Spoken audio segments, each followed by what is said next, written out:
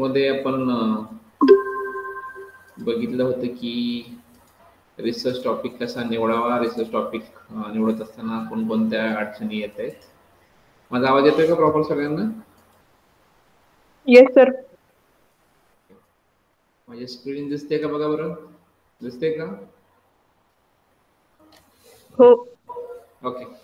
तर पाठीमागच्या लेक्चरमध्ये आपण पाहिलं होतं की रिसर्च मेथॉलॉजीचं पहिलं लेक्चर आपण ऑनलाईन घेतलं होतं आणि त्यानंतर आपण खरं तर 2 लेक्चर्स घेतले. ते ऑफलाईन पद्धतीने म्हणजे व्हिडिओ टाकले मी आणि तुम्ही ते बघितले असतील. नसेल बघितले तरी काय अडचण नाही. आपले जे मधले 2 दिवस बुडले ते आपण भरून काढूयात, काय अडचण येणार नाही. आणि शक्यतो व्हिडिओ टाकले की बघत चला आणि ते सुद्धा तेवढंच महत्त्वाचं आहे जेणेकरून जेवढं हे महत्त्वाचं आहे. त्यानंतर आजच्या लेक्चरमध्ये आपण एक दुसरा वेगळा विषय घेऊन रिसर्च मेथॉलॉजीमधलाच, त्याचं नाव आहे लिटरेचर रिव्ह्यू.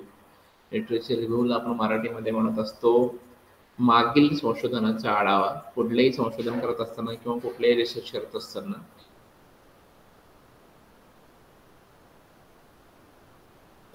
तर याच माध्यमातून आजचं जे आपलं सेकंड लेक्चर आपण घेणार आहोत त्या लेक्चरचं टॉपिक आहे, the topic which we R discussing for today's session is literature review and why this literature review is important and so on, that we are going to discuss in today's session, and how it can be taken place, that is also we are going to discuss one by one. So this is the topic of discussion. I welcome you all for this particular session and second lecture of or second day of research methodology which we are discussing about it. So friends, once again I welcome back, and in this lecture we are talking about literature review.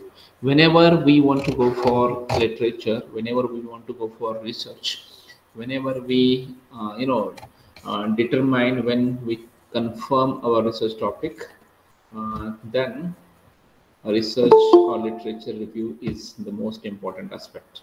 So whenever you want to go for literature review, how it can be gone, or what can be done, that we are going to discuss one by one. So the question, that there may be a question in the mind of you guys, and what can be done for the purpose of literature review, that we will discuss here in this particular lecture. So what is literature review? That may be the question in your mind. If you look at the picture, you can understand what is the concept of literature review in a detailed manner. So just look at this, whatever I'm going to tell you through this particular lecture. So if you look at the picture, you can understand there are n number of books, and those are kept at one place. So literature review is nothing but what? Taking some references, referring books. Literature review म्हणजे काय? तुमच्या मनामध्ये एक प्रश्न आला असेल किंवा literature review म्हणजे काय. खरं तर तुम्ही आता काही लोक थर्ड इयरला आहेत, काही लोक सेकंड इयरला आहेत, आणि त्या सर्व लोकांना खरं तर रिसर्च हा नवका टॉपिक आहे. माझा आवाज येतोय का प्रॉपर? हो सर. ओके. तर रिसर्च करत असताना ज्यावेळेस आपण एखादं संशोधन करतो किंवा रिसर्च करतो, त्यावेळेस आपल्याला पाठीमागच्या लोकांनी अशा प्रकारचं कोणतं पुस्तक लिहिलंय का, एखादा रिसर्च पेपर लिहिलाय का, किंवा एखादा आढावा घेणं सुद्धा खूप महत्वाचं असतं. तुमच्या मनामध्ये एक प्रश्न येऊ शकतो की असा आढावा का घ्यायचा बाबा, कशासाठी पाठीमागच्या लोकांचा रिसर्च बघायचा, किंवा पाठीमागच्या लोकांनी काय काम केलंय किंवा काम केले की नाही हे कशासाठी बघायचं. तर त्याच्या मागचं कारण असं असतं, बरेचसे संशोधक असतात ते वेगवेगळ्या विषयांवरती रिसर्च करत असतात. आणि ज्यावेळेस आपण एखादा टॉपिक रिसर्चसाठी निवडतो, समजा तुम्ही एखादा रिसर्चसाठी टॉपिक निवडला, तर तो टॉपिक किंवा त्या टॉपिकवरती किंवा तशाच प्रकारच्या टॉपिकवरती अगोदर कुणी रिसर्च केलं आहे का हे बघणं सुद्धा तेवढंच गरजेचं असतं. का बघायचं? कारण जे काम ऑलरेडी कोणी केलं आहे तेच काम करण्यामध्ये काय अर्थ आहे का? नाही. म्हणजेच काय, if somebody has already done the research and if you are going for the same research again, there is no meaning. जर कोणी अगोदर काम करून ठेवलं तर तुम्ही पुन्हा तशाच प्रकारचं काम करायला जाणार असाल तर त्या रिसर्चला किंवा त्या संशोधनाला काय अर्थ प्राप्त होईल का? नाही होणार. म्हणूनच काय करायचंय सर्वांनी, ज्यावेळेस तुम्ही एखादा रिसर्च टॉपिक संशोधनासाठी निवडता, रिसर्चसाठी निवडता, त्यावेळेस प्रत्येक संशोधनात एक पहिलं कर्तव्य असतं, ते म्हणजे लिटरेचर रिव्ह्यू करणं. या लिटरेचर रिव्ह्यूच्या माध्यमातून संशोधक काय करत असतो, तर संशोधक करत असतो एक महत्त्वाचं काम. ते काम म्हणजे जो काही माझा टॉपिक आहे, समजा मी एखादा टॉपिक निवडला. मी समजा असा टॉपिक निवडला असेल की बारामती शहरातील सहकारी आणि सरकारी, ज्याला आपण पब्लिक सेक्टर आणि कॉर्पोरेट सेक्टर बँकिंगवरती मी एखादा रिसर्च करणार आहे. तर बारामती शहरामध्ये असणाऱ्या सहकारी आणि सरकारी, याला आपण पब्लिक सेक्टर बँक्स म्हणतो किंवा नॅशनलाइज बँक म्हणतो, अशा प्रकारच्या कोणत्या तरी एका किंवा कोणत्या टॉपिकवर किंवा अशा प्रकारच्या टॉपिकवरती रिसर्च झालाय का, हे मी काय करणार, वेगवेगळ्या ग्रंथालयात जाऊन वेगवेगळ्या रिसर्च इन्स्टिट्यूटला जाऊन चेक करणार आणि त्याप्रमाणे मी सर्च करणार की बाबा अशा प्रकारचं टॉपिकचं संशोधन झालंय का. जर एखाद्या कोणी केलं असेल, असं माझ्या लक्षात आलं फॉर एक्झाम्पल, की एका शिक्षकांनी, एका प्राध्यापकांनी किंवा एका संशोधकांनी अशा प्रकारच्या टॉपिकवरती किंवा अशा प्रकारच्या विषयावरती ऑलरेडी संशोधन करून ठेवलेलं आहे. त्यानंतर ज्यावेळेस माझ्या लक्षात येईल की बाबा अशा प्रकारचं संशोधन झालेलं आहे, त्यावेळेस मी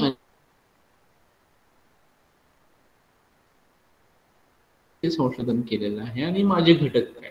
समजा जर मी असा टॉपिक निवडला असेल, financial performance analysis of public sector and private sector banks of Baramati region, आणि त्या माणसाने समजा त्या जुन्या एखाद्या व्यक्तीने ज्याने रिसर्च केलेला आहे, त्यांनी समजा एखादा मार्केटिंगचा आस्पेक्ट घेऊन रिसर्च केलेला असेल, तर मी असं म्हणणार नाही किंवा आपल्याला असं म्हणता येणार नाही की बाबा जे काही रिसर्च आहे ते रिसर्च माझ्या रिसर्च सारखंच आहे.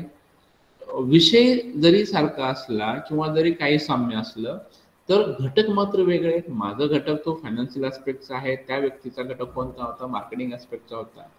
तर आपल्याला या लिटरेचर रिव्ह्यूच्या माध्यमातून नेमकं काय शोधत असतं, लिटरेचर रिव्ह्यूच्या माध्यमातून आपल्याला शोधत असते की ऑलरेडी अशा प्रकारच्या टॉपिकवर जगामध्ये किंवा भारतामध्ये किंवा पुणे जिल्ह्यामध्ये किंवा महाराष्ट्रामध्ये किंवा विशिष्ट अशा भागामध्ये कोणकोणत्या प्रकारचं काम झालेलं आहे, आणि जर काम झालं असेल तर त्या काम करत असताना संशोधकांनी कोणत्या घटकांवरती भार दिलेला आहे किंवा कोणत्या घटकांचा विचार केलेला आहे.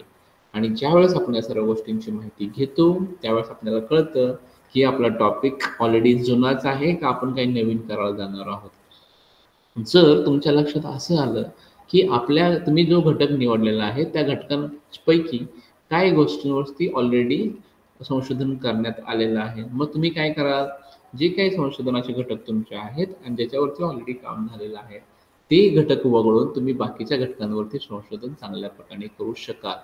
तर विद्यार्थी मित्रांनो, लिटरेचर रिव्ह्यू हे कशासाठी केलं जातं, तर लिटरेचर रिव्ह्यू हे शोधून काढण्यासाठी केलं जातं की अशाच प्रकारच्या वेगवेगळ्या टॉपिकवरती किंवा अशा प्रकारच्या टॉपिकवरती यापूर्वी कोणी असं प्रकारचं संशोधन केलं आहे का, आणि जर असेल तर कोणत्या घटकांवरती ते संशोधन केलेलं आहे, आणि तुम्ही जर संशोधन करायला जाणार असाल तर तुमच्यासाठी कोणकोणते घटक शिल्लक आहेत त्याच्या माध्यमातून तुम्ही चांगल्या पद्धतीने संशोधन करू शकाल. तर यासाठी तुम्हाला हे जर शोधून काढायचं असेल तुम्हाला काय करावं लागेल, वेगवेगळ्या प्रकारच्या संशोधन संस्थांना भेट द्यावी लागेल. तिथं जे काही साहित्य उपलब्ध आहे, एमफिल थेसिस असतील, पीएचडी थेसिस असतील, संशोधन प्रकल्प असेल, संशोधन निबंध असतील, ते सर्व पडताळावं लागेल. त्यानंतर काही बुक्स असतील, जर्नल्स असतील, गव्हर्नमेंट पब्लिकेशन असतील, या सर्व गोष्टींचा तुम्हाला संक्षिप्त आढावा घ्यावा लागेल आणि बघावं लागेल की तुम्ही जे काही रिसर्च करणार आहात त्या रिसर्चसाठी तुम्हाला किती स्कोप आहे आणि काय प्रकारचा स्कोप असणार नाही. आणि जर तुम्हाला तुमच्या संशोधनासाठीचा आवश्यक असणारा जर स्कोप शोधून काढावायचा असेल तर नक्कीच तुम्हाला लिटरेचर रिव्ह्यू या गोष्टीचा आधार घ्यावा लागेल आणि लिटरेचर रिव्ह्यूच्या माध्यमातून तुम्ही तुमचा रिसर्च कंप्लीट करू शकाल. म्हणून लिटरेचर रिव्ह्यू अत्यंत गरजेचं आहे विद्यार्थी मित्रांनो. तर या लिटरेचर रिव्ह्यूच्या माध्यमातून आपण काय करत असतो, मागील काळात मागील टेन्युअरमध्ये जे काही संशोधन झालेलं आहे त्या संशोधनाचा आपण संक्षिप्त बऱ्याच बाबींमध्ये किंवा बऱ्याच गोष्टींमध्ये किंवा बऱ्याच केसेसमध्ये आपण संक्षिप्तच्या ऐवजी आपण सविस्तर आढावा घेतो, संक्षिप्त आढावा घेतो. कशाचा आढावा घेत असतो आपण, पुस्तकांचा घेतो, या विषयांवरती कोणकोणती पुस्तकं लिहिलेली आहेत, कोणी पुस्तकं लिहिलेली आहेत आणि त्या पुस्तकांमध्ये कोणकोणत्या घटकांवरती माहिती दिलेली आहे, कोणकोणत्या घटकांवरती विचार करण्यात आलेला आहे, तसेच या प्रकारच्या विषयावरती किंवा या प्रकारच्या टॉपिकवरती कोणकोणत्या प्रकारचे शोध निबंध लिहिलेले आहेत त्याचाही आपण आढावा घेतो. एम.फिल पीएचडी थिसिसचा आपण आढावा घेतो आणि शोधून काढतो की जे झालेलं संशोधन आहे ते या विषयांवरती झालेलं आहे आणि मी जे काही संशोधन करायला जाणार आहे ते या विषयांवरती करणार आहे. म्हणजेच काय, आपण एक प्रकारे असं दाखवून देत असतो की माझा जो टॉपिक आहे संशोधनाचा तो इतर टॉपिकपेक्षा वेगळा आहे आणि याच्याच माध्यमातून आपण लिटरेचर रिव्ह्यूसाठी जात असतो. तर विद्यार्थी मित्रांनो, संशोधन करत असताना सर्वात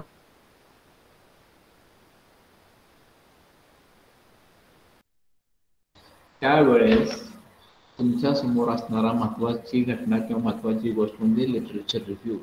याच्या माध्यमातून तुम्हाला कळून चुकतं की तुमचा टॉपिक ओरिजिनल आहे का तुम्ही कोणाचा टॉपिक चोरलेला आहे. बऱ्याच वेळा आपल्याला माहिती नसतं, आपण एखादा टॉपिक घेतो पण त्याच्यावरती कोणीतरी ऑलरेडी काम करून गेलेलं असतं. ज्यावेळेस आपण त्यावर दुबार काम करतो त्यावेळेस त्या कामास किंमत राहत नाही, कारण लोक म्हणतात की तुम्ही हा टॉपिक चोरलेला आहे, ऑलरेडी याच्यावरती कोणीतरी काम केलेलं आहे. तर त्यासाठी विद्यार्थी मित्रांनो, ज्यावेळेस तुम्ही कुठेही संशोधन करायला जाल तर ज्यावेळेस तुमचा टॉपिक फायनल होईल त्यावेळेस टॉपिक फायनल करण्याच्या अगोदर तुम्हाला एक अत्यंत महत्त्वाचं असं काम करायचं आहे आणि ते काम म्हणजे लिटरेचर रिव्ह्यू, ज्याच्या माध्यमातून तुम्हाला शोधून काढायचं आहे की अशा प्रकारचं काम कोणी केलंय का, आणि जर केलं असेल तर त्यांनी कोणकोणत्या घटकांचा, कोणकोणत्या बाबींचा, कोणकोणत्या गोष्टींचा प्रामुख्याने विचार केलेला आहे. त्या बाबी सोडून तुम्हाला इतर बाबींवरती चांगल्या पद्धतीने संशोधन करता येऊ शकतं. म्हणून खरं तर लिटरेचर रिव्ह्यू करणं अत्यंत गरजेचं आहे. जे लोक संशोधनाच्या काळामध्ये संशोधन करत असताना लिटरेचर रिव्ह्यू करत नाही, त्यांना संशोधन करत असताना खूप मोठ्या प्रमाणावरती अडचणी आल्याचं निदर्शनास आलेलं आहे. आणि ज्यावेळेस तुम्ही लिटरेचर रिव्ह्यू करून संशोधनासाठी जाता किंवा पुढे जाता त्यावेळेस असं निदर्शनास आलं आहे की त्यांचा मार्ग बऱ्यापैकी सुकर झाल्याचं किंवा यशस्वी झाल्याचं आपण पाहिलेलं आहे. तर माझी सर्व विद्यार्थी मित्रांना विनंती आहे, जेव्हा केव्हा तुम्ही कधी रिसर्चचा विचार कराल त्यावेळेस नक्की तुम्ही या घटकाचा लिटरेचर रिव्ह्यूचा, ज्याला आपण मराठीमध्ये म्हणतो मागील संशोधन साहित्याचा आढावा घ्या आणि पुढे जा, जेणेकरून तुम्हाला अशा कुठल्याच प्रकारच्या अडचणी येणार नाही.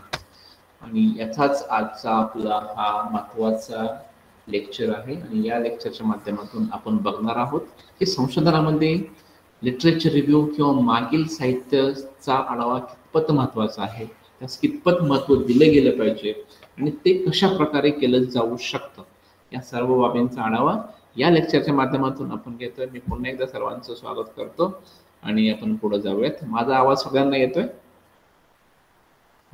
हो सर. मला सांगा आता सध्या किती लोक आहेत जॉईन, मी सोडून?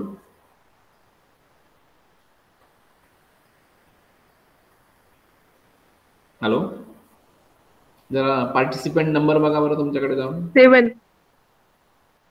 ओके, म्हणजे 6च लोक आहेत, काय अडचण नाही, असू द्या. जेवढे आहेत तेवढेच पास होतील, बाकीचे फेल होतील हे मात्र नक्की आहे. तर या टॉपिकमध्ये आपण बघूयात लिटरेचर रिव्ह्यू म्हणजे नेमकं काय.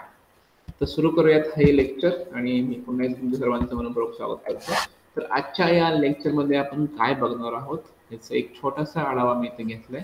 तर आजच्या लेक्चरमध्ये आपण लिटरेचर रिव्ह्यू याचा इंट्रोडक्टरी पार्ट घेतलेला आहे. मिनिंग आपण आता बघणार आहोत, डेफिनेशन बघणार आहोत, लिटरेचर रिव्ह्यूचं इम्पॉर्टन्स बघणार आहोत, पर्पजेस बघणार आहोत, टाइप्स बघणार आहोत, सोर्सेस बघणार आहोत, स्टेप्स बघणार आहोत, points to be discussed for literature review, points to be considered for literature review, ते स्रोत कोणते आहेत, ते प्रकार कोणते आहेत, उद्देश काय आहे, महत्व काय आहे, व्याख्या काय आहे, अर्थ काय आहे आणि प्रस्ताविक काय आहे, या सर्व गोष्टींचा आपण आढावा या लेक्चरच्या माध्यमातून घेणार आहोत आणि आज हा विषय आपण इथं संपवणार आहोत. तर बघूयात आपण. इंट्रोडक्टरी पार्ट मी तुम्हाला ऑलरेडी सांगितलेलंच आहे, तरी सुद्धा आपण याच्या काही गोष्टी मी स्लाइडवरती लिहिलेल्या आहेत, त्याचा आपण एक थोडक्यात आढावा घेऊया आणि पुढे जाऊयात. Review of literature is one of the most important steps in the research process. मी तुम्हाला म्हटलं ना, संशोधनाची प्रक्रिया ही लिटरेचर रिव्ह्यू शिवाय कंप्लीट होऊच शकत नाही. जर तुम्हाला संशोधन करायचं असेल, संशोधन कंप्लीट करावायचं असेल, संशोधन प्रक्रिया कंप्लीट करायची असेल तर मागील साहित्यांचा, मागील संशोधनाचा आढावा घेणं अत्यंत महत्त्वाचं आहे. आणि जर तुम्ही हा आढावा घेत असाल तर संशोधन प्रक्रियेमधली ही अत्यंत महत्त्वाची अशी स्टेप्स आहेत, पायरी आहे, टप्पा आहे किंवा एक असं पर्टिक्युलर असं फेज आहे. जर तुम्ही लिटरेचर रिव्ह्यूच्या माध्यमातून संशोधन प्रक्रिया कंप्लीट करणार असाल तर नक्कीच तुम्हाला या लिटरेचर रिव्ह्यूच्या संशोधनासाठी चांगलाच फायदा होऊ शकतो. त्यानंतर it is an account of what is already non about a particular phenomena. तर मी म्हटलं ना तुम्हाला लिटरेचर रिव्ह्यू करायचं कशासाठी किंवा लिटरेचर रिव्ह्यू करणं का गरजेचं आहे, त्याच्या मागचा सर्वात महत्त्वाचा उद्देश असा आहे की ज्यावेळेस तुम्ही लिटरेचर रिव्ह्यू करता म्हणजे काय करता, लायब्ररीमध्ये जाता, बुक्स हाताळता, बुक्स रेफर करता, रिसर्च पेपर्स बघता, रिसर्च पब्लिकेशन्स बघता, त्यानंतर वेगवेगळे रिपोर्ट्स बघता, गव्हर्नमेंट GR बघता.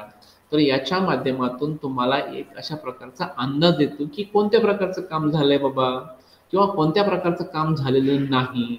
याचा जर तुम्हाला अंदाज घ्यावायचा असेल तर नक्कीच तुम्हाला लिटरेचर रिव्ह्यू खूप उपयोगी ठरणार आहे विद्यार्थी मित्रांनो. जर तुम्ही या लिटरेचर रिव्ह्यूचा अभ्यासच नाही केला, तुम्ही बुक्स नाही रेफर केले, लिटरेचर रिव्ह्यू रिसर्च पेपर्स नाही पाहिले तर काय होईल, तुम्ही फक्त काम करत जाल आणि एक वेळेस तुम्हाला असे वाटेल की मी जे काम केलंय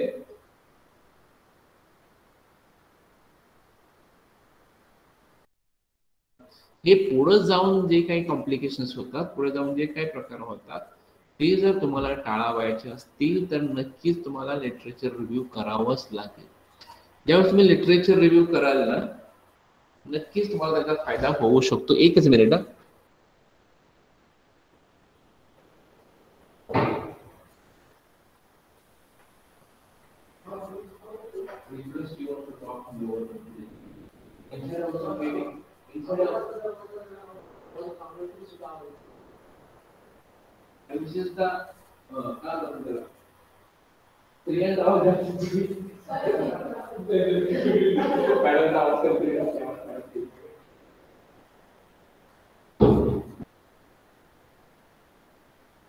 Sorry, actually.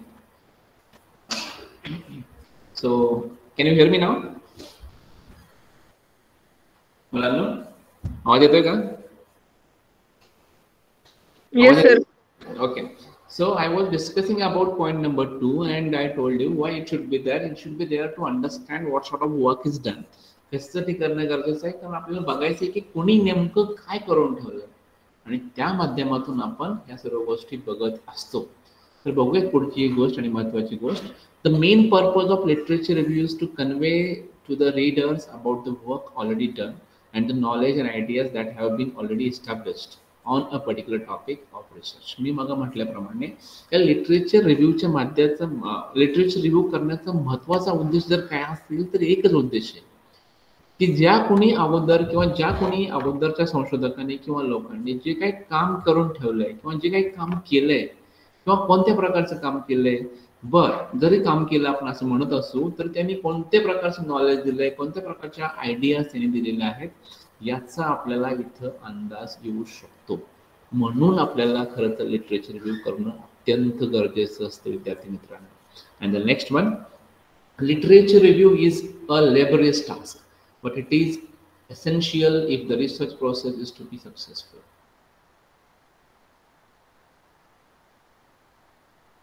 आहे वेळ खूप जातो, आपल्याला बसावं जावं लागतं, लायब्ररीत जावं लागतं, बुक्स रेफर करावे लागतात, वाचावे लागतात, त्यानंतर वेगवेगळ्या प्रकारचे रिपोर्ट्स कलेक्ट करावे लागतात, ते बघावे लागतात, त्याचं काळजीपूर्वक वाचन करावं लागतं, त्यानंतर PhD किंवा MPhilचे थेसिस असतात ते व्यवस्थित बघावं लागतात, त्यांनी काय म्हटलं बघावं लागतं, या सर्व गोष्टी कराव्या लागतात. ह्याच्यामध्ये खरं तर वेळ आणि श्रम खूप वाया जातं किंवा वाया जातं म्हणण्यापेक्षा याच्यासाठी श्रम आणि वेळ लागतो किंवा वेळ द्यावा लागतो किंवा श्रम करावे लागतात.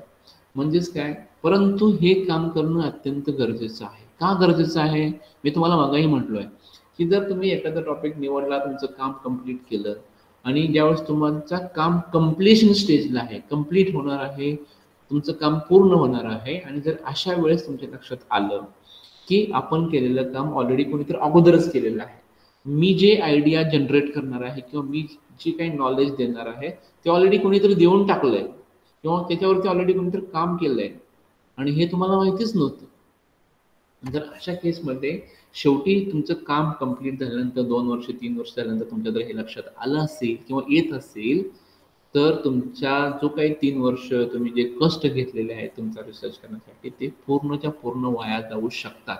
म्हणून विद्यार्थी मित्रांनो, लिटरेचर रिव्ह्यू करणं हे अत्यंत महत्त्वाची गोष्ट आहे आणि अत्यंत आवश्यकाची गोष्ट आहे, जे तुमचं रिसर्च प्रोसेस किंवा तुमचं संशोधन प्रक्रिया सक्सेसफुल करण्यासाठी महत्त्वपूर्ण अशी भूमिका बजावत असतं. तर मला वाटतं या इंट्रोडक्शनच्या माध्यमातून तुम्हाला लिटरेचर रिव्ह्यू म्हणजे नेमकं काय आहे याचा अंदाज आलेला असेल. पुन्हा एकदा आपण एक थोडक्यात बघूयात की लिटरेचर रिव्ह्यू म्हणजे नेमकं काय. A literature review is a written summary of journal articles, books, and other documents that describe the past and current state of information on the topic of your research study. ज्यावेळेस तुम्ही एखादा topic research स्टडीसाठी घेत असता किंवा एखादा research topic undertake करत असता किंवा घेत असता किंवा त्याच्यावरती विचार करत असता की मला हा एखादा टॉपिक घ्यायचा आहे, तर तुमच्या टॉपिक संदर्भात जे काही जर्नल आहेत किंवा जी काही माहिती आणखी वेगळ्या फॉर्ममध्ये उपलब्ध आहे किंवा वेगळ्या प्रकारामध्ये उपलब्ध आहे, अशा प्रकारच्या माहितीचा तुम्ही एक आढावा घेता. ती माहिती तुम्ही वाचता, हाताळता, रेफर करता, त्याचा संदर्भ घेता आणि त्या माध्यमातून तुम्ही सांगू शकत असता की या गोष्टींचा मी आढावा घेतलेला आहे आणि या आढाव्याच्या माध्यमातून माझ्या निदर्शनास असं आलेलं आहे की लिटरेचर रिव्ह्यू केल्यानंतर माझा टॉपिक हा नौका आहे. याच्यावरती जरी काम झालं असेल तरी मी जे काही घटक अभ्यासासाठी घेणार आहेत त्या टॉपिकवर, त्या घटकांवरती अजून कुणीही अभ्यास केलेला नाही. त्यामुळं मी जे काही घटकांचा आधार घेऊन माहिती किंवा नॉलेज किंवा आयडिया जनरेट करणार आहे ती पूर्णपणे नौकी असेल, जी पूर्वी नव्हती किंवा असणार नाही. याचा अंदाज घेऊन तुम्ही हे सांगू शकता. म्हणून तुम्हाला लिटरेचर रिव्ह्यू करणं गरजेचं आहे. म्हणून लिटरेचर रिव्ह्यू हा अत्यंत महत्त्वाचा आणि महत्त्वपूर्ण असा घटक आहे. मला वाटतं की तुम्हाला हा लिटरेचर रिव्ह्यूची कॉन्सेप्ट, ज्याला आपण म्हणतो इंट्रोडक्शन आणि मिनिंग, समजला असेल. समजलं का? Yes sir. ओके, आता आपण एकदा मीनिंग बघूयात. A review of literature is description and analysis of the literature relevant to a particular field or topic. It provides an overview of what work already had been carried out, who are the key researchers who did that work. या literature रिव्ह्यूच्या माध्यमातून आपण एका गोष्टीचा अंदाज घेतो. काय करतो? जी काही लिटरेचर किंवा जे काही साहित्य म्हणजे काय? पुस्तकं, रिपोर्ट्स, जर्नल्स, मॅगझिन्स, त्यानंतर PhD थेसिसेस, एमफिल थेसिसेस, ज्याला आपण डेसर्टेशन म्हणतो, या सर्वांचा आपण अंदाज घेतो. हे सर्व आपण हाताळतो, वाचतो. तर याच्या मार्फत काय होतं? त्याचा आपण डिस्क्रिप्टिव्ह अनालिसिस करतो, वाचतो, त्याच्यावरती विचार करतो, त्याच्यावरती आपण साधक बाधक विचार करतो, चांगला विचार करून बघतो, वाईट विचार करून बघतो. म्हणजे एखाद्या आपण व्यवस्थित अंदाज घेतो. आणि कशासाठी अंदाज घेत असतो आपण, कशासाठी वाचत असतो या सर्व गोष्टी?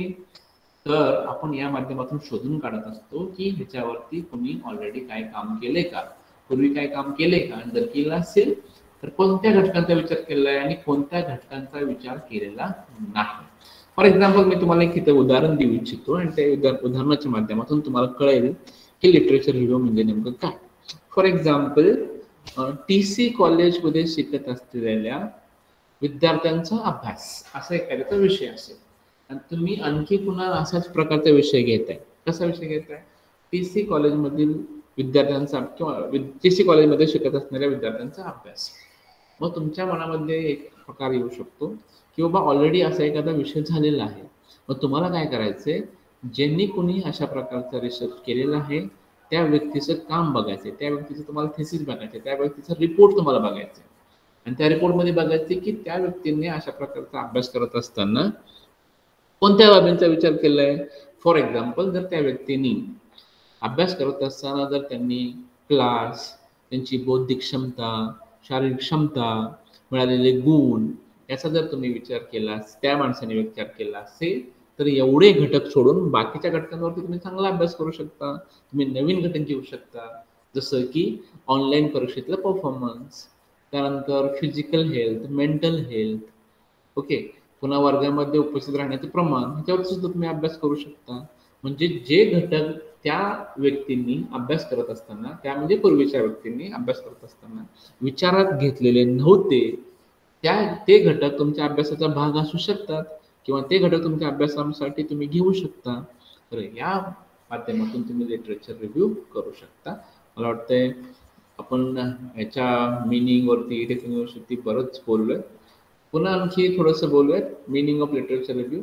It is actually the reading of the work of others before कमेन्सिंग on your on research work. तुमचं काम सुरू करण्याच्या अगोदर इतरांचं साहित्य वाचणं म्हणजे लिटरेचर. वाचणं, त्यांनी काय काम केलं याचा अंदाज घेणं आणि त्या आधारे तुमचं काम सुरू करणं म्हणजे लिटरेचर रिव्ह्यू. विद्यार्थी मित्रांनो, लिटरेचर रिव्ह्यू म्हणजे काय वेगळं काम नाही, ते तुम्हीही करू शकता आणि तेही चांगल्या पद्धतीने करू शकता. त्यानंतर literature review can pave the way of better research. Literature रिव्ह्यूमुळं तुम्हाला आणखी चांगल्या पद्धतीने तुमचा टॉपिक पुढे नेता येऊ शकतो, चांगल्या त्याच्यावर तुम्ही काम करू शकता. का बरं? कारण तुमच्या मनामध्ये एक आयडिया क्लिअर होते की या बाबींवरती काम झालेलं आहे आणि या बाबींवरती काम झालेलं नाही. आणि ज्यावेळेस तुम्हाला हा पूर्ण अंदाज येतो की एखाद्या महाविद्यालयीन विद्यार्थ्याचा मी जर अभ्यास करणार असेल एखाद्या महाविद्यालयातल्या, फॉर एक्झाम्पल TC कॉलेज बारामतीमधल्या, तर या बाबींवरती ऑलरेडी काम झालंय, म्हणजे तुमचं काम तिथं संपलंय. तुम्हाला दुसऱ्या घटकांचा अभ्यास घेऊन अभ्यास करायचा आहे. ज्यावेळेस तुमच्या मनामध्ये तुमच्या टॉपिकबद्दल असणारी संकल्पना जर क्लिअर झाली, स्पष्ट झाली, तर नक्कीच तुम्हाला काम करण्यास अत्यंत महत्त्वाची दिशा मिळू शकते आणि तुमचं काम सोपं होऊ शकतं आणि ऑटोमॅटिकली तुम्ही कामामध्ये यश मिळवू शकता. It can help in identifying the relevance of the research. तुमच्या टॉपिकचं काही रेलेव्हन्स आहे, काय संबंध आहे, ते जर शोधून काढायचं असेल तर तुम्हाला लिटरेचर रिव्ह्यू अत्यंत महत्त्वाचा असतो. कसं बरं? कारण ज्या कोणी व्यक्तींनी अगोदर किंवा संशोधकांनी अगोदर जे काही काम करून ठेवलेलं आहे त्याचा रेलेव्हन्स काय, त्यांचे घटक कोणते होते, कोणत्या घटकांवरती भर दिला, कोणत्या घटकांवरती भर दिला नाही, हे जर तुम्हाला शोधून काढायचं असेल तर तुम्हाला आपोआप लिटरेचर रिव्ह्यूलाच जावं लागतं. त्याचा तुम्हाला संबंध किंवा रेलेव्हन्स शोधून काढावा लागतो आणि त्या रेलेव्हन्सच्या अनुसार किंवा त्याच्या माध्यमातून तुम्ही तुमच्या संशोधनासंबंधीचा असणारा रेलेव्हन्स इझिली आयडेंटिफाय करू शकता, शोधू शकता आणि त्याचा अंदाज घेऊन तुम्ही तुमचा लिटरेचर रिव्ह्यू करू शकता. म्हणून लिटरेचर रिव्ह्यू करणं अत्यंत महत्त्वाचं आहे. मला वाटतं लिटरेचर रिव्ह्यूबद्दल खूप बोललोय आपण. थोडंसं पुढं जाऊयात. आणखी इंट्रोडक्टरी पार्ट आहे, तरी मी फक्त वाचून दाखवतो म्हणजे तुम्हाला वाटेल की हे सांगितलेलं नाही मी, ते तुम्हाला नक्की सांगतो. Review the area. A good review increases a reader's confidence in the researcher's professional competence, ability and background. या गुड लिटरेचर रिव्ह्यूच्या माध्यमातून आपल्याला कळू शकतं की कोणकोणत्या रिसर्च एरियाजवरती आपल्याला काम करायचं आहे. ज्यावेळेस आपण एखाद्याचा रिसर्च एरिया वाचतो, फॉर एक्झाम्पल तुम्हाला एक आणखी एक उदाहरण देतो. समजा तुम्ही मी पण बऱ्याचपैकी रिसर्च केलेला आहे आणि रिसर्चमध्ये मला साधारणपणे 10-15 वर्षाचा चांगला अनुभव आहे. मी सध्या रिसर्च बोलत झालं तर मी एक PhD रिसर्च केलेला आहे, एक मायनर रिसर्च केलेला आहे, UGCचा एक BCODचं केलेलं आहे आणि अशा प्रकारच्या बऱ्याचशा रिसर्च पेपर्समध्ये सुद्धा मी पब्लिकेशन्स करत असतो. साधारणपणे माझ्या आत्तापर्यंत 70 ते 80 पब्लिकेशन्स आहेत. तर मी एक माझा PhDचा टॉपिक तुम्हाला सांगतो. माझा PhDचा टॉपिक जो होता तो कॉस्मॉस कोऑपरेटिव्ह बँकेचं फायनान्शियल परफॉर्मन्स अनालिसिस हा टॉपिक होता. ज्यावेळेस तुम्ही माझा टॉपिक वाचाल किंवा माझा रिसर्च वाचाल त्यावेळेस तुम्हाला कळेल की सरांचा जो रिसर्च आहे तो फायनान्शियल परफॉर्मन्स अनालिसिसचा आहे, म्हणजे फायनान्स संदर्भातला आहे, कॉस्मॉस बँकेवरचा. तर तुमच्या मनामध्ये एक विचारू शकतो की रिसर्च एरियाज तुम्ही शोधताय, रिसर्च एरियाज तुम्हाला कळतील. त्यावेळेस तुम्ही टायटल वाचाल त्यावेळेस तुम्हाला कळेल की माझा रिसर्च एरियाज हा फायनान्स होता. मग तुमच्या मनामध्ये एक प्रश्न येऊ शकतो किंवा तुमच्या मनामध्ये एक आयडिया जनरेट होऊ शकते, सरांचा फायनान्स होता पण मी सुद्धा कॉस्मॉस बँकेवरती मार्केटिंगच्या अँगलने रिसर्च करू शकतो. म्हणजे तिथं आणखी एखादा नवीन रिसर्च एरिया तयार झाला तो म्हणजे मार्केटिंगचा. त्यानंतर HRचा येऊ शकतो, ह्युमन रिसोर्सचा येऊ शकतो. त्यानंतर आपण काय होतं त्याला आणखी वेगळ्या प्रकारचे रिसर्च एरियाज म्हणजे ते सुद्धा मिळू शकतात. आणि याच्या माध्यमातून काय होतं, ज्यावेळेस तुम्हाला वेगवेगळ्या प्रकारचे रिसर्च एरियाज मिळत जातात किंवा आयडेंटिफाय व्हायला लागतात, त्यावेळेस तुमचा स्वतःहून ज्यावेळेस तुम्हाला कळतं की अरे सरांचं फायनान्स होतं ना, मग मी मार्केटिंगवर करतो ना, किंवा मी HR वरती करतो.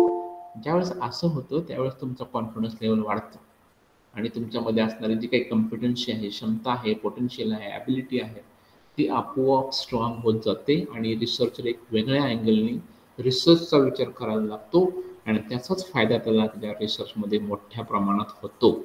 म्हणून लिटरेचर रिव्ह्यू करणं अत्यंत गरजेचं असतं. A good review places a research project in a context and demonstrates its a body of knowledge.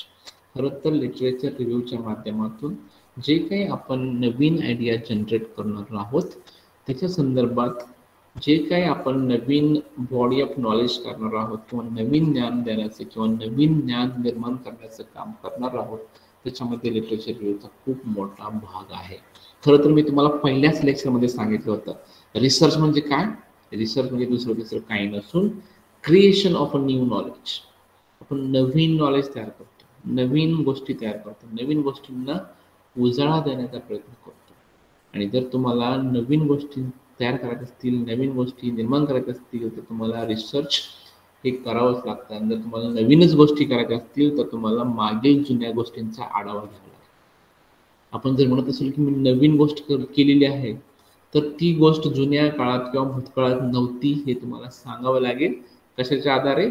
मागच्या संशोधनाच्या आधारे. म्हणून लिटरेचर रिव्ह्यू करणं अत्यंत महत्त्वाची गोष्ट आहे. विद्यार्थी मित्रांनो, मला वाटते तुम्हाला लिटरेचर रिव्ह्यूची संकल्पना चांगल्या पद्धतीने कळली असेल. आता आपण एक लिटरेचर रिव्ह्यूच्या संदर्भातल्या असणाऱ्या 2 महत्त्वपूर्ण अशा व्याख्या बघूयात. A literature review is a body of text that aims to review the critical points of knowledge on a particular topic of research. ही जी पहिली वाक्य आहे ANA 2000 ची वाक्य आहे. व्याख्या कधी कधी असणार, व्याख्या ही व्याख्या असते. व्याख्या म्हणजे काय मी तुम्हाला अगोदर समजावून सांगतो. व्याख्या म्हणजे काय, तर व्याख्या म्हणजे दुसरं काही नसून एखाद्या संकल्पनेचा सरळ आणि साधा अर्थ जो आपल्याला सर्वांना मान्य आहे.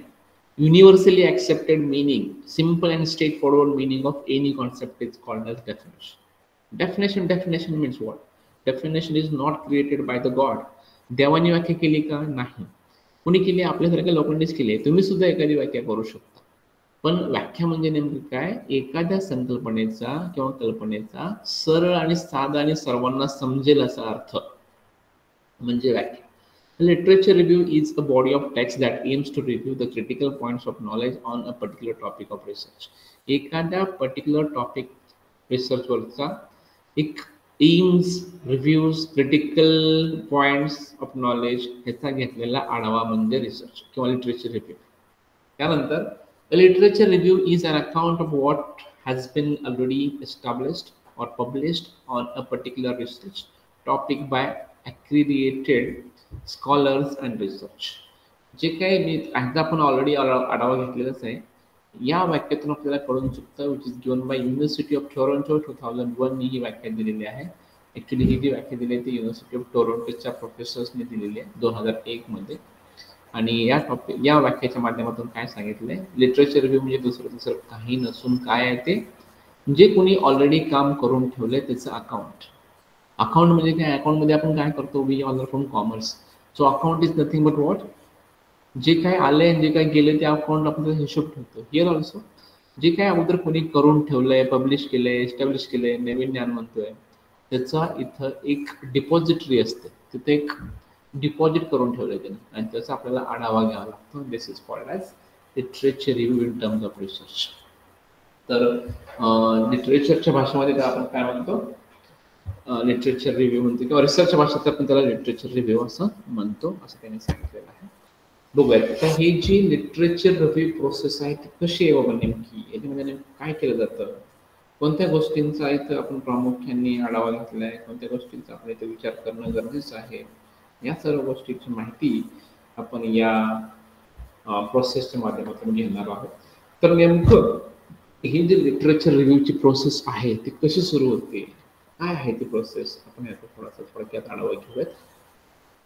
बघा, तुम्ही बघत असाल आपण वरच्या भागापासून सुरुवात करूया. We R starting from top to bottom आणि इथं बघूयात की ही प्रोसेस नेमकी कशी होते.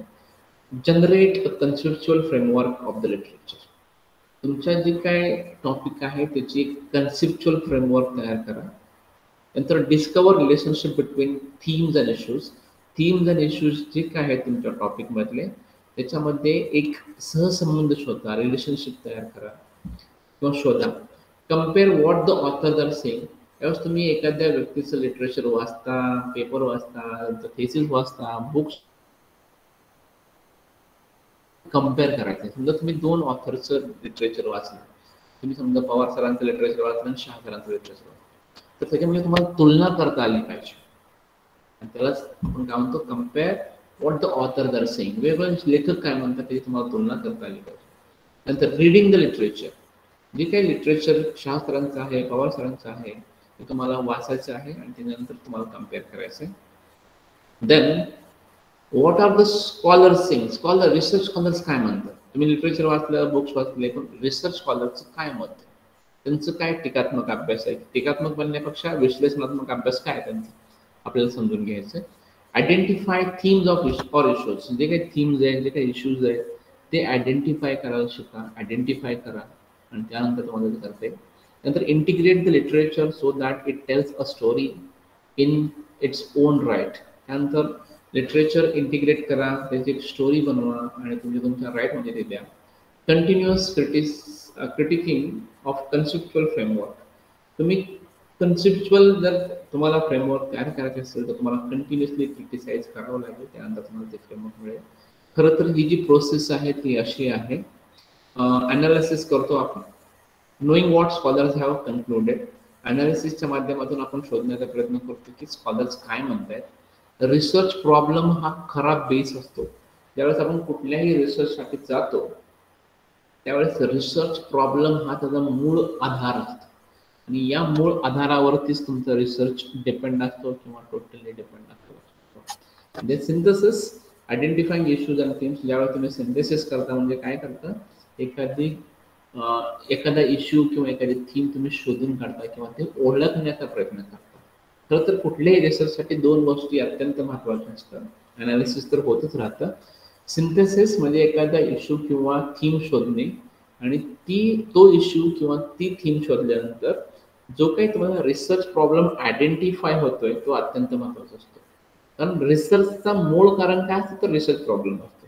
जर प्रॉब्लेम नसेल तर रिसर्च असणार नाही आणि जर प्रॉब्लेम असेल तर नक्कीच रिसर्च.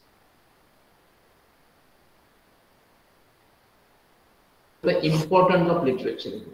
काय महत्व आहे बाबा या लिटरेचर रिव्ह्यूचं, नेमकं महत्व काय ते आपण आपल्या या लेक्चरच्या माध्यमातून बघूयात आणि त्याचा आढावा आपण इथे घेऊयात. एकच मिनिट फक्त होल्ड करा. Okay, so now we are going to talk about what is an importance of literature review.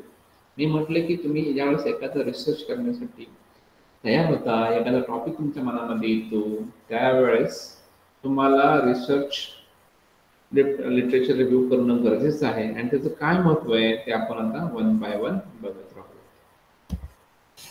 Okay, तर इथं या स्लाइडमध्ये आपण बघणार आहोत की लिटरेचर रिव्ह्यूचं सर्वात महत्त्वाचा उद्देश काय आहे आणि त्याचं काय महत्व आहे.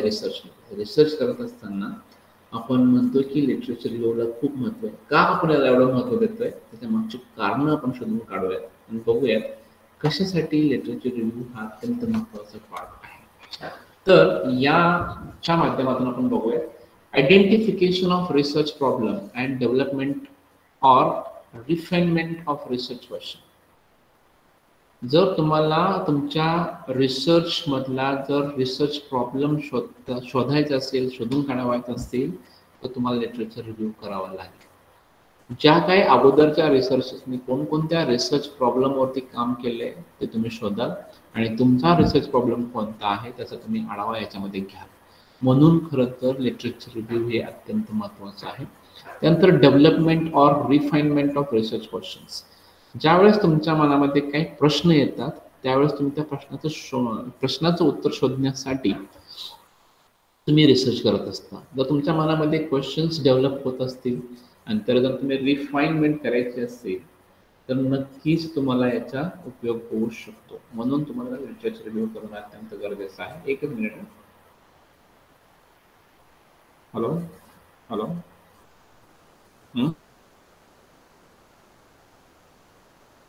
Okay. The second point is what? Generation of useful research questions or projects, activities for the discipline. तुमच्या संशोधनासाठी जे काही आवश्यक क्वेश्चन्स आहेत, प्रोजेक्ट्स आहेत, ऍक्टिव्हिटीज आहेत, ते तुम्हाला याच्या माध्यमातून जनरेट किंवा तयार किंवा निर्माण करता येतात. म्हणून तुम्हाला लिटरेचर रिव्ह्यू करणं अत्यंत गरजेचं आहे. त्यानंतर orientation to what is known and not known about an area of inquiry to ascertain what research can best contribute to knowledge. Already we have seen. आपण बघितलंय. काय बघितलंय की ऑलरेडी कोणी काय केलंय, नोन गोष्टी कोणत्या आहेत, अननोन गोष्टी कोणत्या आहेत तुमच्या एरियामधल्या, याचा तुम्हाला जर अंदाज घ्यायचा असेल आणि त्या अंदाजाच्या आधारावरती जर तुम्हाला नवीन काही कॉन्ट्रीब्यूट करायचं असेल टर्म्स ऑफ नॉलेजमध्ये किंवा रिसर्च नॉलेजमध्ये, तर ते तुम्ही करू शकता ज्या वेळेस तुम्ही लिटरेचर रिव्ह्यू करता. त्यानंतर determination of any gaps or इनकन्सिस्टन्सीज in a body of knowledge.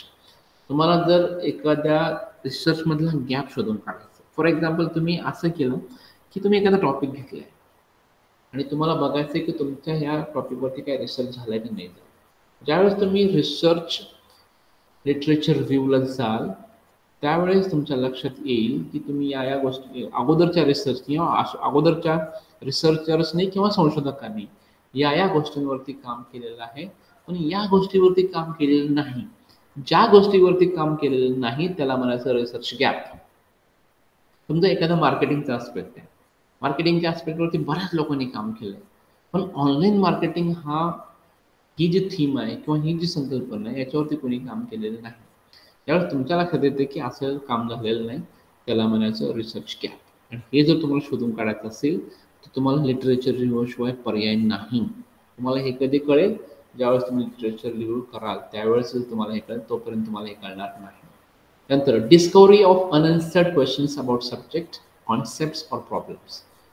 तुमच्याकडे जे काही प्रश्न आहेत आणि त्या प्रश्नाचं तुम्हाला उत्तर मिळालं नाही, जे प्रश्न अनुत्तरित आहेत अजूनही, अशा प्रश्नाचं जर तुम्हाला उत्तर किंवा असे प्रश्न शोधायचे असतील एखाद्या सब्जेक्ट संदर्भातले, कॉन्सेप्ट संदर्भातले, संकल्पनेच्या संदर्भातले, एखाद्या प्रॉब्लेमच्या संदर्भातले, तर नक्कीच तुम्हाला लिटरेचर रिव्ह्यू करावंच लागेल.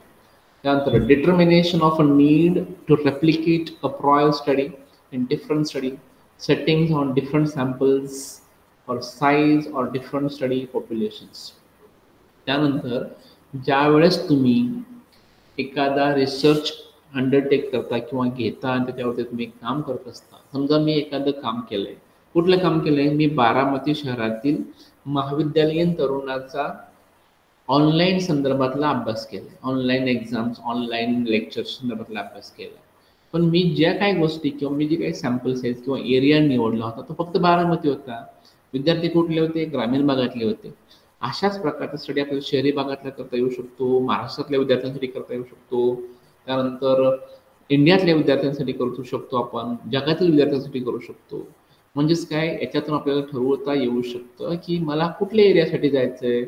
ऑल ओव्हर इंडियासाठी जायचंय, महाराष्ट्रासाठी जायचंय, बारामतीसाठी जायचंय का ओनली TC कॉलेज पुरतं जायचंय. याचा तुम्ही या माध्यमातून चांगल्या पद्धतीने आढावा घेऊ शकता. म्हणून तुम्हाला लिटरेचर रिव्ह्यू करणं अत्यंत गरजेचं आणि आवश्यक असणार आहे. त्यानंतर identification of relevant theoretical or conceptual framework for research problem.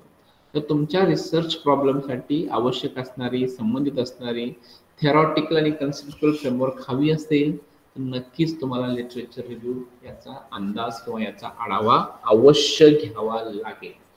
त्यानंतर identification or development of new or refined clinical intervention to taste through empirical research. ज्यावेळेस आपण एम्पिरिकल रिसर्च करतो, एम्पिरिकल रिसर्च म्हणजे काय? अनुभवाच्या आधारावरती केलेलं रिसर्च. जसं की मी आता म्हटलं की कोविड काळामध्ये माणसाची स्थिती काय होती, मानसिक स्थिती काय होती लोकांची, हे मला काय असं पुस्तकात नाही सापडणार. मला कोविड काळात आपण सगळ्यांनीच लॉकडाऊन फेस केलंय, कोविड काळाचा फेस केलाय, मला तुमची मतं जाणून घ्यावी लागतील.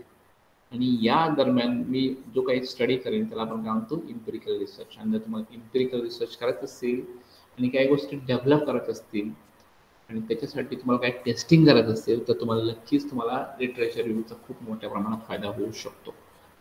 त्यानंतर description of the strengths and weaknesses of design methods of inquiry and instruments used in the earlier research work. त्यावेळेस तुम्ही रिसर्च करता त्यावेळेस तुम्ही काय डिझाईन वापरता, मेथड्स वापरता, इन्स्ट्रुमेंट्स वापरता रिसर्च करत असताना. रिसर्चच्या वेगवेगळ्या पद्धती आहेत. महत्वाची गोष्ट काय आपण डिझाईन वापरत असतो आणि हे सर्व करत असताना आपल्याला त्याचे काय फायदे जाणवतात, काय तोटे जाणवतात. समजा मी एखादी विशिष्ट अशी पद्धत निवडली आणि नंतर माझ्या लक्षात आलं की ही पद्धत माझ्या रिसर्चसाठी तेवढी उपयोगी नव्हती, त्याचे काही ड्रॉबॅक्स होते. किंवा मी एखादं इन्स्ट्रुमेंट निवडले आणि त्या इन्स्ट्रुमेंटचा वापर करून मी रिसर्च करतोय, तर मला असं लक्षात येऊ शकतं की हे इन्स्ट्रुमेंट अत्यंत चांगलं आहे, हे खूप चांगलं आहे, स्ट्रेंथफुल आहे. तर मला ज्यावेळेस मी एखादा रिसर्च करतो किंवा एखाद्याचा रिसर्च वाचतो, लिटरेचर रिव्ह्यू करतो, त्यावेळेस कळते की जे काही मेथड्स वापरले, जे काही डिझाईन वापरले, जे काही इन्स्ट्रुमेंट्स वापरले ते खरंच युजफुल होते का, आणि जर नव्हते तर मग ते वापरू नयेत ह्याचाही मला मेसेज मिळतो. तर लिटरेचर रिव्ह्यूच्या माध्यमातून मला कळू शकतं की कोणत्या मेथड्स वापरल्या गेल्या पाहिजे, कोणत्या मेथड्स वापरल्या नाही गेल्या पाहिजे, कोणते इन्स्ट्रुमेंट्स वापरले गेले पाहिजे, कोणते इन्स्ट्रुमेंट उपयोगी आहेत, कोणते इन्स्ट्रुमेंट्स उपयोगी नाहीत. याचा चांगल्या पद्धतीने मला एक आढावा कळतो किंवा एक अंदाज येतो. म्हणून खरं तर लिटरेचर रिव्ह्यू करणं अत्यंत गरजेचं आहे. नंतर development of hypothesis is to be tested in a research study. त्यानंतर रिसर्च करत असताना आपण काय हायपोथेसिस म्हणजे गृहीतक आपण पुढे जाऊन बघणार आहोत.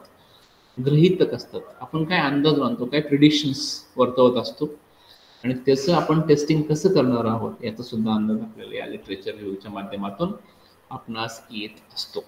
त्यानंतर helps in planning the methodology of the present research study. जी काय आपली सध्याची प्रेझेंट रिसर्च स्टडी आहे त्याचं जर तुम्हाला प्लॅनिंग करायचं असेल, कशाचं मेथडॉलॉजीचं प्लॅनिंग करायचं असेल, तर नक्कीच तुम्हाला या लिटरेचर रिव्ह्यूचा खूप मोठ्या प्रमाणावरती फायदा होऊ शकतो. त्यानंतर it also helps in development of research instrument. तर तुम्हाला एखादं नवीन रिसर्च इन्स्ट्रुमेंट डेव्हलप करायचं असेल तर तुम्ही रिसर्च लिटरेचर रिव्ह्यूचा आढावा घेऊन ते करू शकता. कसं ऑलरेडी ज्यांनी कोणी डेव्हलपमेंट केलेलं आहे त्याच्यामध्ये कोणत्या गोष्टी आहेत आणि कोणत्या गोष्टी नाहीत याचा तुम्हाला चांगला अंदाज लिटरेचर रिव्ह्यूच्या माध्यमातून येऊ शकतो. आणि तुम्हाला एक गोष्ट कळून चुकते की मला या इन्स्ट्रुमेंटमध्ये या गोष्टी हव्यात ज्या इतरांच्या नव्हत्या. फॉर एक्झाम्पल तुम्ही माझं इन्स्ट्रुमेंट चेक केलेलं आहे, तुमच्या लक्षात आलं किंवा पवार सरांच्या इन्स्ट्रुमेंटमध्ये या गोष्टी नाही आहेत ज्या मला अपेक्षित होत्या. मग तुम्ही तुमच्या इन्स्ट्रुमेंटमध्ये टाकू शकता. एक नवीन आणि चांगलं परिपूर्ण असं इन्स्ट्रुमेंट तुम्ही तुमच्या याच्यासाठी डेव्हलप करू शकता. म्हणून सुद्धा अत्यंत महत्त्वाची गोष्ट म्हणजे काय लिटरेचर रिव्ह्यू करणं गरजेचं आहे. The last one, identification of suitable design and data collection methods for research study.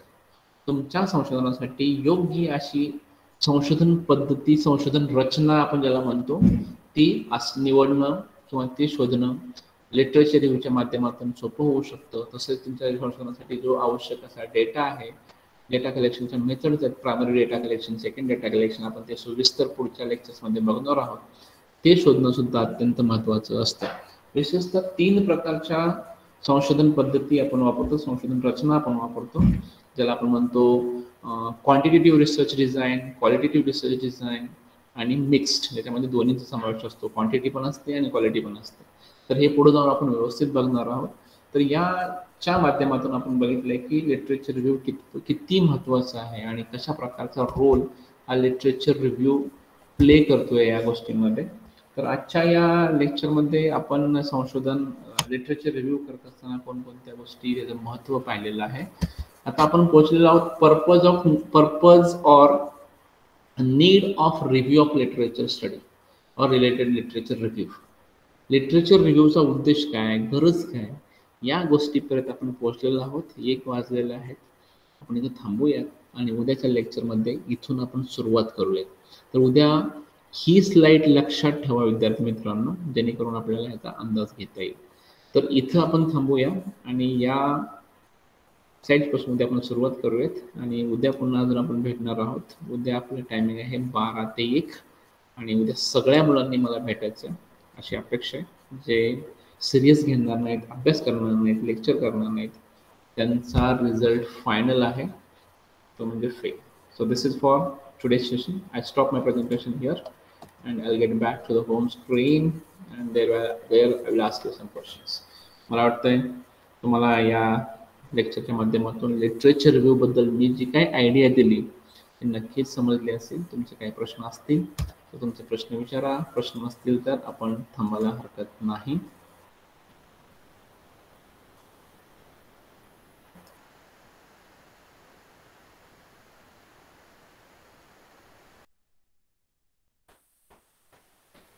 प्रश्न आहेत का?